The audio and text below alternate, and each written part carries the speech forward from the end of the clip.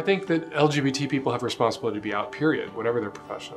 I think it's particularly important for teachers to be out, administrators to be out in a school environment, appropriately so, you know, not storming up and down the halls in what you might wear on a float in a pride parade.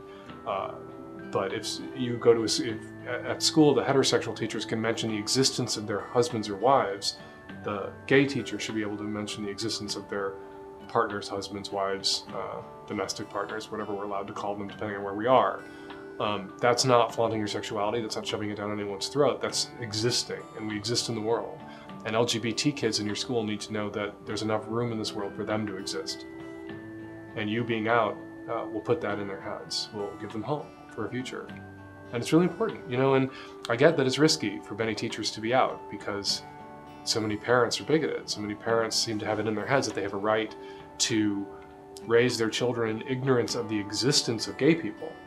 This is somehow infringes on their freedom. If you exist and you're out and you're teaching their kid, we need to reach a tipping point.